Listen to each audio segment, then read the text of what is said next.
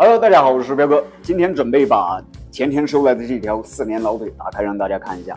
大家可以看一下，像这种4年的老腿，它的皮面已经凹陷的特别深，包括它的背面也是有很多的拉槽，特别是像它的肉面已经全部落下去，凹陷的特别严重。因为像2年多的火腿的话，大家可以看到它的肉面都还是特别的饱满。特别是到了一定的年份，大家可以看一下它的肉已经成了一个什么样的样子，基本上跟柴就是一个样。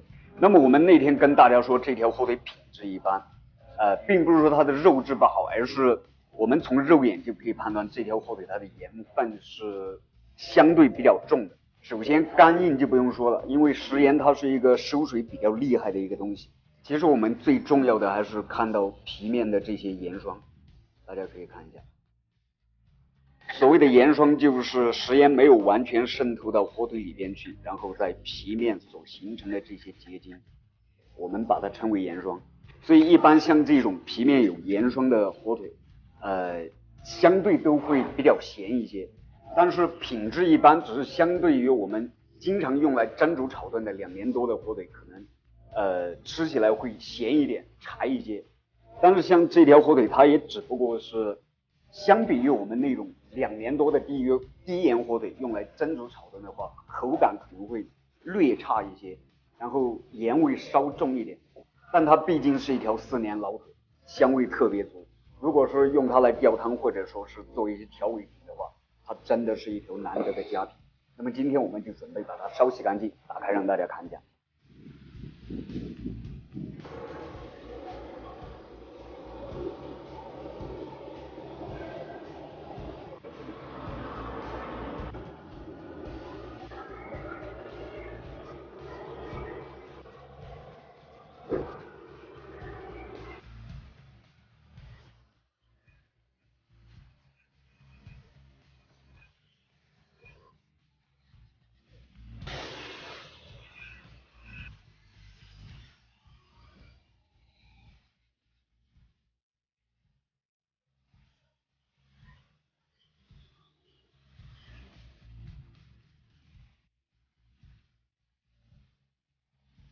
大家看一下，像这个地方被老鼠偷吃了一小块。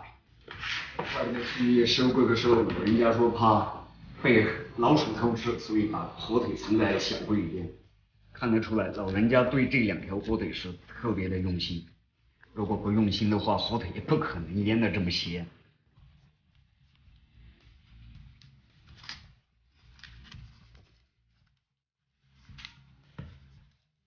而且像这2条火腿的话，大家也看到，我们去收购的时候都是生坯滤泡，所以保存的也是非常好。这也就是火腿能够存放4年的一个非常重要的原因之一。看一下，保存的非常好。像这种火腿的话，只要绿莓还在，像3叉骨这个地方，它就不会发生这种霉变。而且4年的火腿打开以后，肉质特别滋嫩，因为它是农家熟食喂养。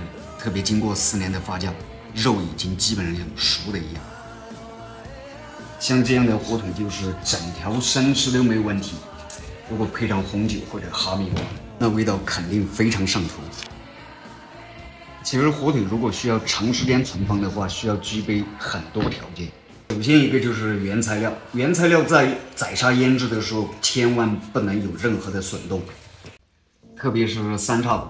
像3叉骨那个地方，如果损动的话，就很容易形成一包灰，然后慢慢的这条火腿就会全部变质。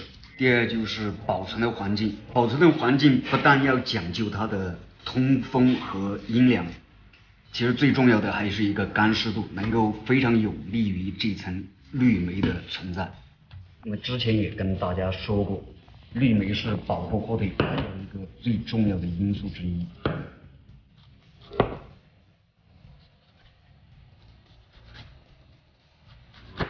最后就是火腿盐分的轻重，像这样火腿盐分稍重一些的话，保存的时间也会更长一点，因为它的盐分越重，水分越干。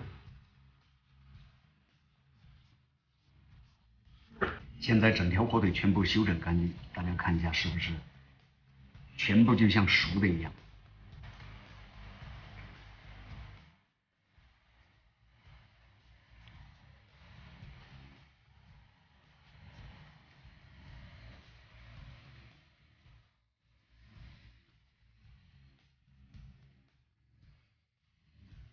我们尝一片。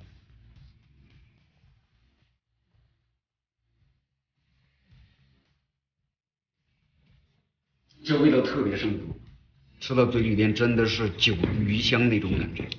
切开断面让大家看一下，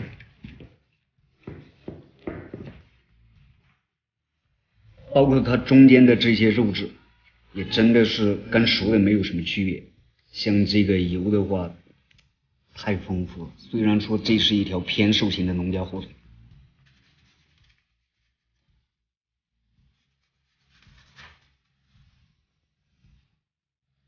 非常漂亮，连它的这个瘦肉都布满了油脂。所以像这条火腿，真的除了咸那么一点点的话，无可挑剔。中间的断面也是没有任何的一点瑕疵，特别漂亮的一条火腿。但是火腿深度氧化之后，像表面这些地方，大家看一下，都会有一点点的黑化。那么像这种黑化以后，火腿的表面吃起来会有那一种略微发苦的这种感觉。所以生吃的话，我们还是要选择那些肉质比较红润的部分。那么我们这期视频就跟大家分享到这个地方，有听不懂或者需要问的，就在评论区下方留言。关注彪哥，我们下期视频再见。